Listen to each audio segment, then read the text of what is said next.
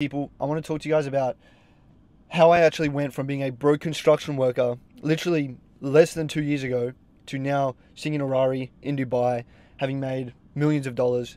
And I want to tell you how I got here, the risk I took to get here, and how I basically ended up getting here, and how the saying that no risk, no rari is actually probably one of the truest things ever spoken. And it's not necessarily about a Ferrari or a risk even, but it's basically about if you walk the traditional path and if you confine yourselves to what is traditionally thought of success, you're never really going to reach a favorable location.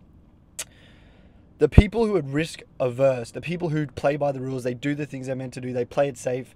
Every single person I know who has done that ends up fucking in a life that is not favorable. They end up in a job they hate, they end up with a 4 that they're settling for, because they did what they were told to do. And I think that's what it comes down to, is if you actually do what you're supposed to do, everything isn't going to work out for you. It's not actually looking good, brev. What it takes for you is to actually get to the level that most people want to be, most men want to be at, is taking the risk, is being a little bit retarded, is being a little bit tapped. Because the risk adverse motherfuckers are the ones that go to college, are the ones who do what they're supposed to do. Do you understand? The cost of inaction is always going to outweigh the cost of taking a risk and actually taking action. When I was working in construction, I was making maybe 2K a month if I was lucky. I didn't have fucking any money. I was really discontent in my situation, right? Things had gotten so bad that I said, fuck this, I need to do something about this. I started looking for a high ticket sales role. I started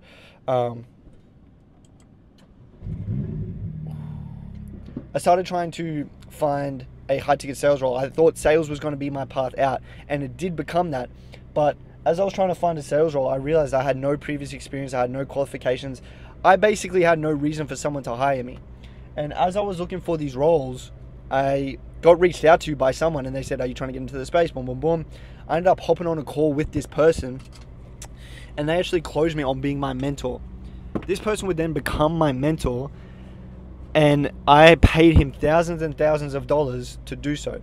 At the time, I only had, I think, 1,300 Australian dollars, which is fucking nothing. I gave him all of it. So I basically risked my whole net worth at the time to get mentored by a guy where I had no previous results, I had no real reputability, nobody else had done it before what I was doing. I paid this guy to mentor me. Now, for the first 2-3 months, I got no results. I didn't see any change, but I did not quit. And this is what I want you guys to understand. You need to take a risk. You need to not quit, because the last thing I want for you guys is to wake up when you're 30 years old and realize that you fucking wasted your life. And that's what's going to happen if you don't take risks. And that's what's going to happen if you quit. There's plenty of people who have taken that risk and given up, and now they're in the same position that they've always been in.